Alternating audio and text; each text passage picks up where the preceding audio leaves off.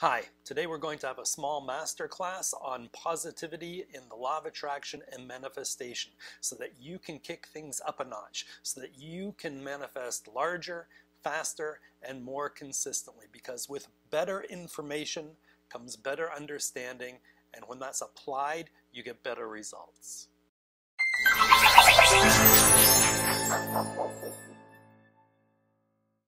Welcome to the Active Path Law of Attraction channel, where you will learn advanced law of attraction techniques and principles that you will not find anywhere else.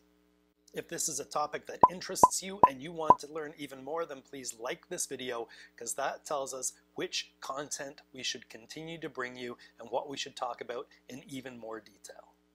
Today we're going to be talking a lot about positivity, feeling good in the law of attraction and manifestation, because usually this is taught kind of backwards, and that is holding a lot of people back. And once you truly understand how this works and how this properly functions in the law of attraction and manifestation, you can really start finally moving yourself forward. So we're going to talk about the misconceptions about this, what the truth is, and why the wrong thing is usually taught.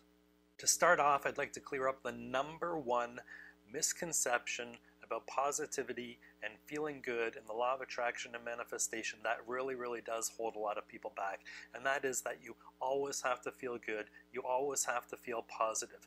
The more you're feeling good and positive, the more good things you'll get in your life. And if you should have any doubt or negative feelings or negative emotions or negative thoughts, it's going to grind the entire universe to a halt. And not only will you not get your manifestation, you'll probably get things you don't like into your life. And this is simply not true. You do not always have to feel good. You do not always have to feel positive. Usually when people are taught that, it leads to toxic positivity, where people are always struggling to feel good, feel positive, feel happy, no matter what is or isn't going on in their life. And then what happens is people deny their negative emotions, they suppress them, they pretend they're not there, they distract themselves with other shiny things that make them feel good. And this builds up toxicity within your body, within your system, within your energy system, because all that negative emotion and energy is trapped inside you, and it will eat away at you, and it will make you ill, and it will keep you stuck in place. It's not the energy itself, it's the fact that you're holding it in. What we're supposed to do is release it in a positive stream of creativity so we can create the changes that you want in your life. Now, this may contradict a lot of things you've heard in the past, and that's okay. But if you think about it, there are literally hundreds of thousands of people in the world right now, and hundreds of thousands more throughout history, that have everything that you want in your life and more. And they're not always feeling good. They're not always feeling positive. They get mad, they get angry, they get frustrated, they get depressed, they get anxiety. You can Google famous, wealthy, powerful people. Google it as soon as the video is done, that have, unfortunately, anxiety, depression, are angry all the time, mad all the time. They're out there. You know them. They're famous, they're wealthy, they have everything you want and more, and they are definitely not always feeling positive. So it's okay. If you have some negative thoughts, negative emotions, it's okay. You can still change the world. Now, if you're wondering how you do this, how you can release your negative emotions in a positive stream of creation, the technique we use to do that is called the emotional reversal technique, and you can learn it absolutely for free in our Facebook page. The next largest misconception about positivity and the law of attraction and manifestation is that positivity and feeling good is a cause and not an effect. The truth is that feeling good and positivity is an effect. It's not a cause. Everything in the universe is cause and effect. Something happens that triggers something else.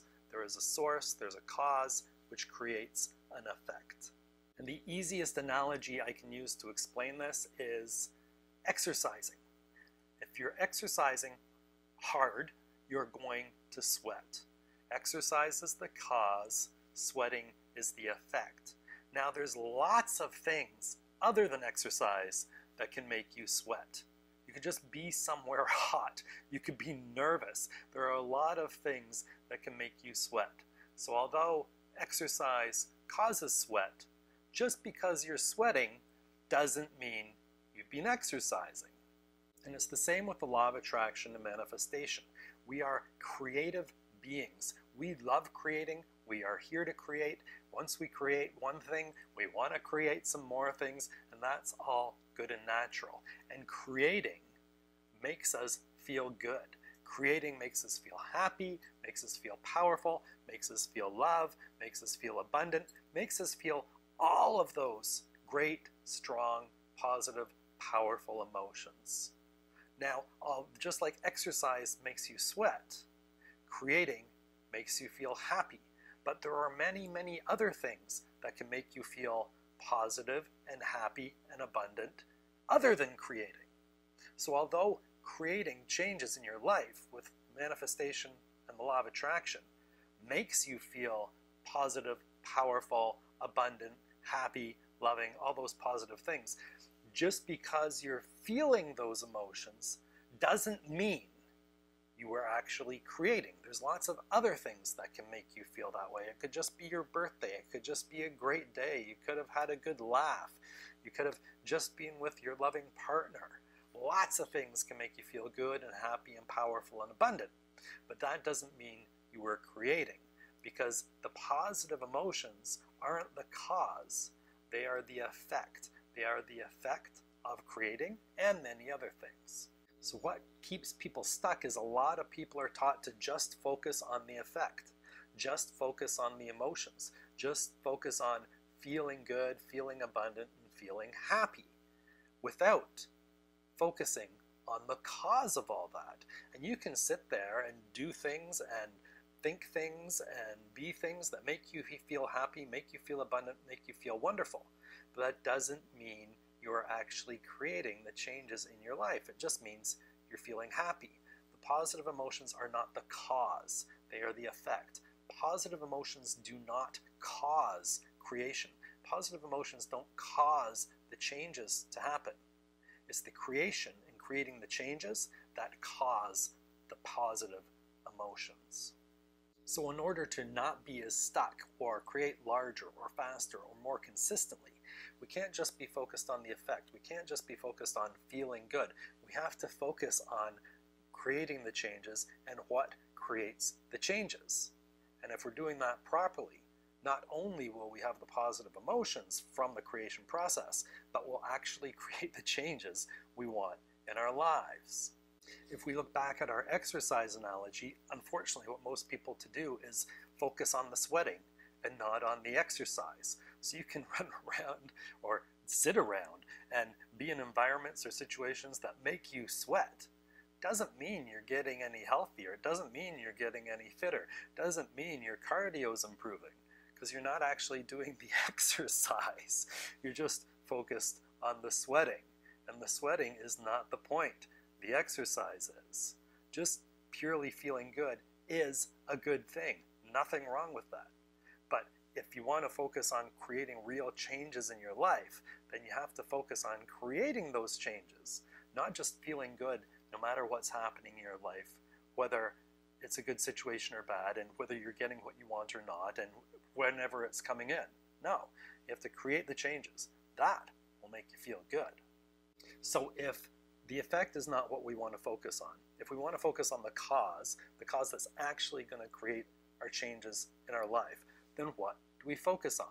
Well, in Active Path Law of Attraction, there are 5 core exercises that people who practice Active Path are performing regularly, practicing regularly, getting better at, getting stronger at, getting more powerful at, getting more consistent at it. It's like any other set of techniques. You put in a little practice and you get better and better and better.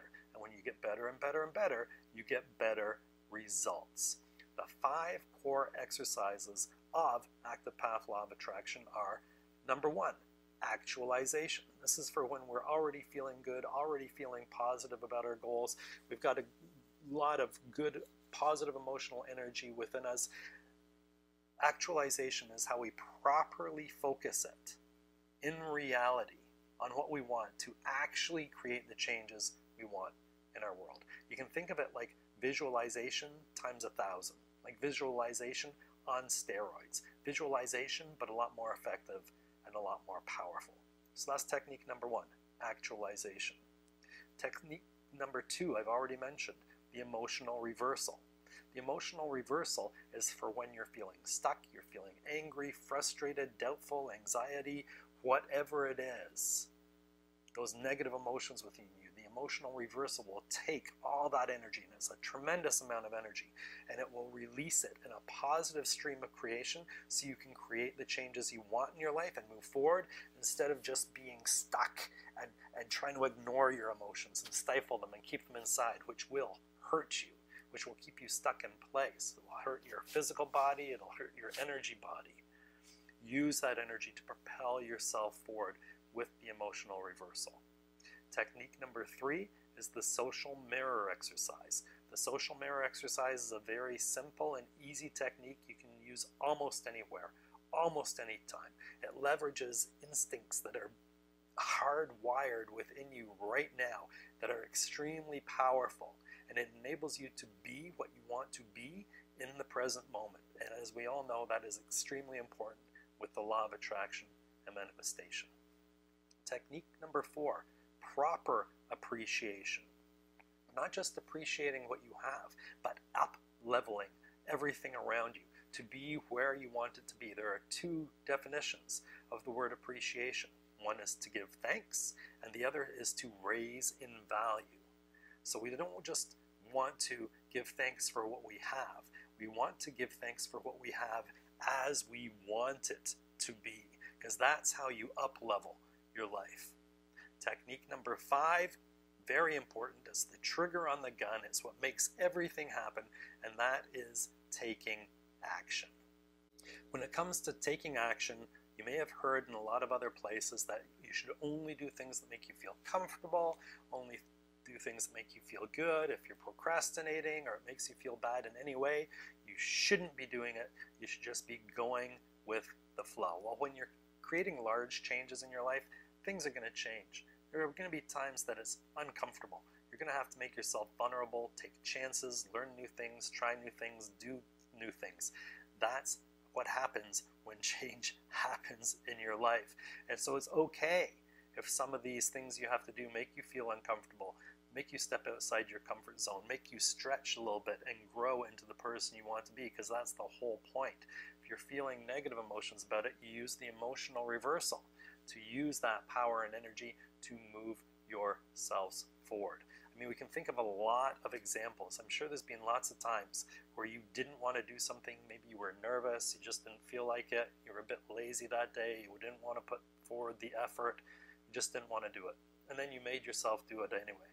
And afterwards, you felt fantastic. It could have been a time you didn't want to go to the gym, maybe a social gathering you didn't want to go to, maybe an assignment you had been putting off, maybe speaking in front of a group of people, you didn't want to do it, you were nervous, you made yourself go out there and do it, and you felt great afterwards. That's because the positive emotion is the effect, it's not the cause. We come back to our core lesson here. Sometimes the things you need to do to create the changes you want in your life are uncomfortable, and that's okay, that's normal. Read the biographies and autobiographies of your heroes. Read anyone's story, practically anyone who has everything you want in your life and more.